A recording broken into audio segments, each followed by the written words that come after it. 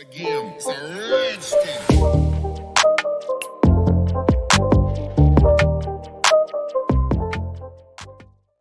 What is going on, guys? Welcome back to the C++ tutorial series. In today's video we're going to talk about exception handling, so let us get right into it.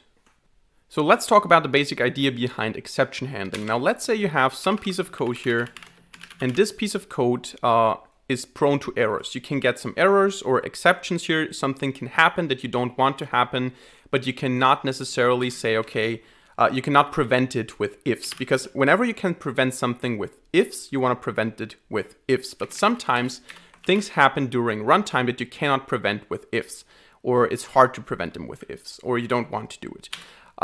So in those cases, what you want to do is you just want to run the code, and in case something goes wrong, you want to do something. Now in Python, for those of you who come from a Python background, we have the try except structure. So we have a block where we try something, and then in case it goes wrong, we execute the except block.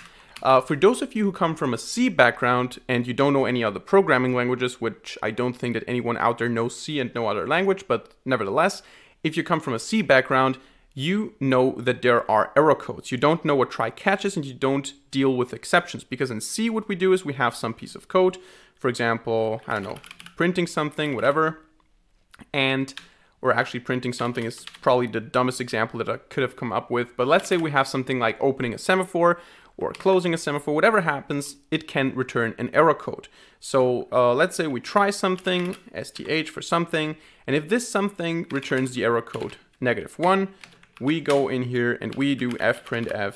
You don't need to learn this is just C, and you have some error message that you send to std error and so on, blah blah blah, whatever, and then you go exit failure, like that. That is the C way of doing things. In C++, we don't do it like that. We can still do it like that, but you don't have to do it like that, because in C++ we throw exceptions and we catch those exceptions.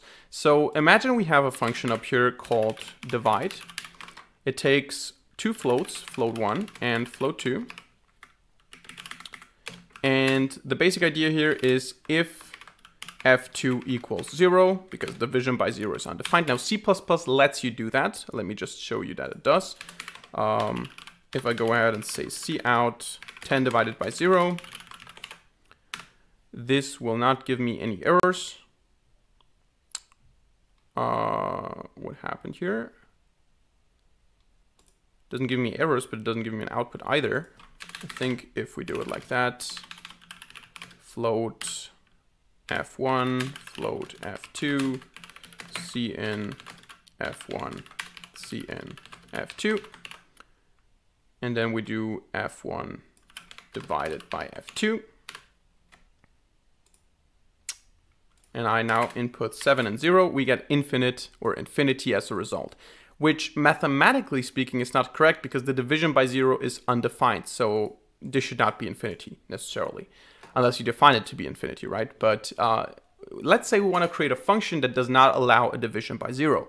What we could do is we could say, okay, if the second parameter here, if the second number is 0, throw an exception. So we use throw, the keyword throw, and then we can specify an error code here. So let's say we specify 15 for whatever reason. And now what we can do here is we can say we're not going to use the division here. We're going to use the divide function. We're going to pass f1 and f2. We of course need to say what happens else. Otherwise, we're going to return f1 divided by f2. And if we now run this, I can go ahead and say 7 divided by 4, and we get 1.75. I can say 8 divided by 2, and we get 4. And now I can try to say 9 divided by 0, and you can see terminate called after throwing an instance of int. So we got an exception here. So we can do it that way. We can either write our own functions that throw exceptions, but even if you don't want to do that, there are libraries out there that just throw exceptions when something goes wrong. So for example, when you try to open a file that doesn't exist, when you try to do stuff that you should not be doing, or when stuff happens that should not be happening. And what we can do instead of letting the program just crash, because now, you know, whenever you get an exception, the program crashes. And if you don't want this to happen, you can use a try catch structure. So you say try this piece of code, and if something goes wrong, if we get an exception, catch this exception. And in here, we just have to specify what kind of exception it is, int e in this case. And then we're just going to say cerr, which is like cout. So if you don't use std, you should be writing std cerr. Don't forget that, best practice. And then we say error, for example. Like that. So now if I try to divide by 0, we get error. Now, of course, in this case, the program also terminates, but if we had some code down here, like cout test or something like that, it would still run that piece of code. And we would get this if we wouldn't catch this. So if we remove the try catch structure here, we would not see the last line of code. So if I say 7 divided by 0, it terminates immediately when the exception is thrown. So with try catch, we can catch the exception, which essentially means that we have taken care of it and we can proceed with the rest of the code. Now, if you want to distinguish the individual error codes, you can go ahead and say if e equals 15, for example, we can say cout division by 0 is undefined, and otherwise we can just print a general error message like that.